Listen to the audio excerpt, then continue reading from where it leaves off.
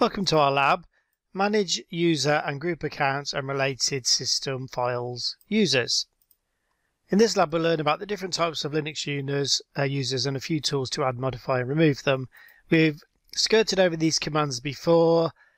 I haven't got the other lab in front of me, but I think we're adding just a bit more complexity from the essentials syllabus moving into the LPIC1. So we're going to open up the terminal, run the following command, and then we'll go through the outputs.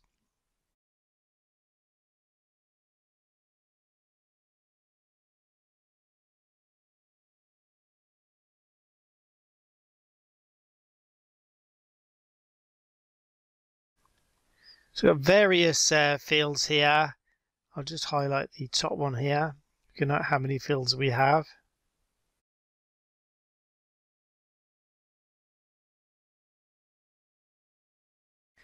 Alright, so it's an inventory of all the users on a system. Pass.wd file is a database with 7 fields separated by colons. Username, encrypted password, user ID, group ID, comments, home directory, default shell.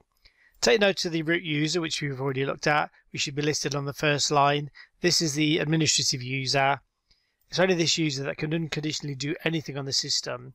By running a command proceeding with sudo, which we do sometimes, you're running that command as the root user.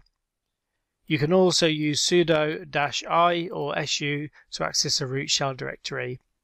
If you look at a user's ID, you'll notice that most of them on the default system are below 1000. These are system users.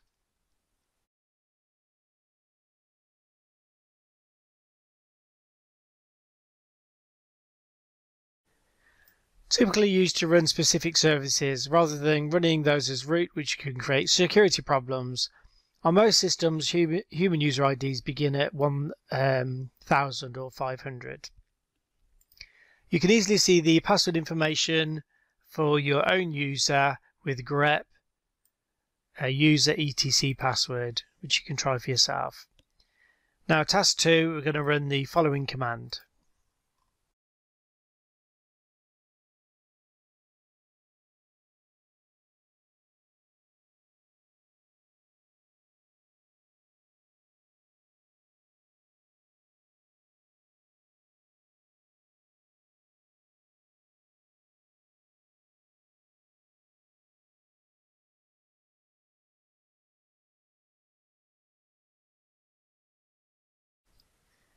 The shadow file is a sensitive database containing hashed user passwords, among other information.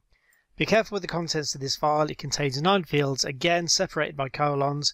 However, on a default Ubuntu install, only the first 3 are likely to be significant.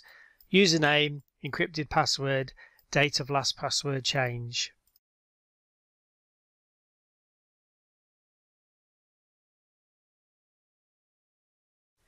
The other fields contain information like account expiration, dates and the minimum maximum password ages, which are not configured on the default system.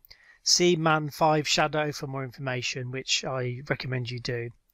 You can see this information for yourself with the following command, which again I'll leave you to try. And then we'll move on to task C, where we'll run the following command.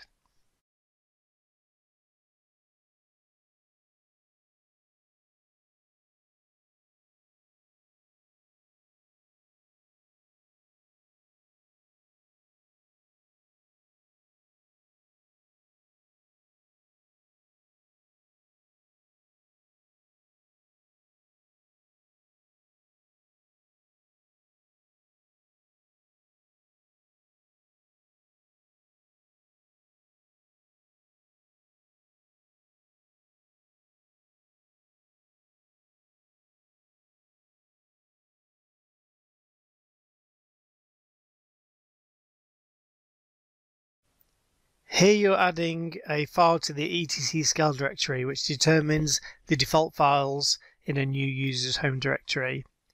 Now we'll issue the following 2 commands.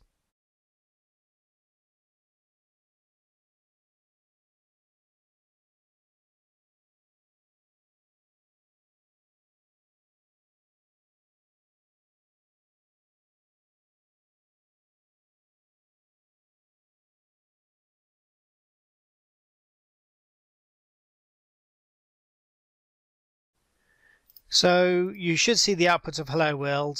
What happened is that you created a new user called foo using the -m switch to ensure a home directory was created. Every file in etc.scal was then copied to the new user's home directory. Finally, set an initial password for this user with sudo password foo.